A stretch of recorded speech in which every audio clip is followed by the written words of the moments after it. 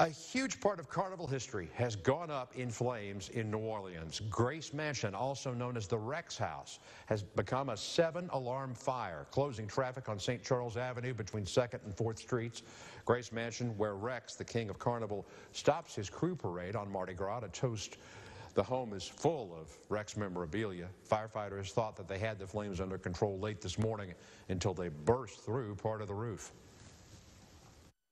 Unfortunately, it is a catastrophic loss. You can understand for the family that lives here. We've been in contact with them. We're talking to them, trying to start our investigation.